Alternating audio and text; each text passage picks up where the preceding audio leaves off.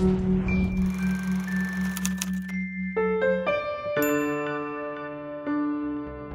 had taken a leave of absence to do the recording.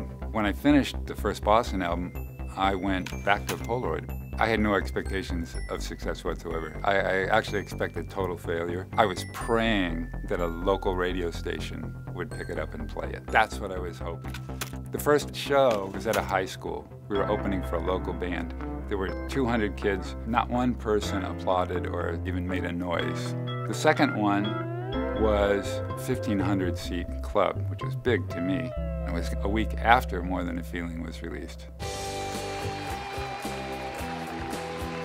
The audience made so much noise I couldn't even hear my own guitar. They wouldn't let us leave. We had to come back and play an encore. Didn't have an encore, so we played More Than a Feeling again. The third show was at an outdoor festival. It started a riot. There were so many people showing up. They broke the fence down.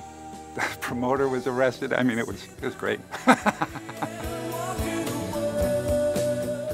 I was shocked when it started zooming up the Billboard charts and getting top airplay at all these stations around the country and the world.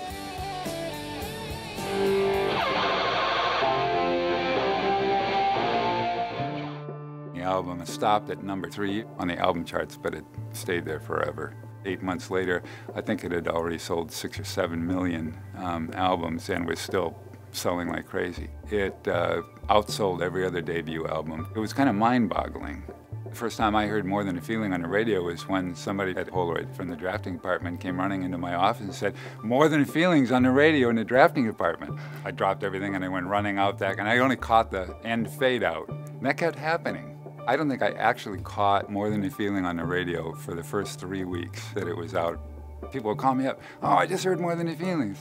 Yeah. I never get to hear that. We were called upon to be the opening act for a major tour. So I took another leave of absence, at which point, of course, my boss was saying, "Don't you think you ought to quit?" I thought, I better just take a leave of absence. I think I might be coming back here. I didn't really trust it. I thought, well, people seem to like it, but I'm not sure it's that great. We were then called upon to be the headline act at a major tour. And that's when I left Polaroid. A few years earlier, the boss in my department came in to talk to me. He said, "Look, I heard you're like making music. Are you thinking of leaving to play music?" And I said, "Ed, that's a 1 in a million shot. That never happens." And he said, "Okay, I just wanted to make sure."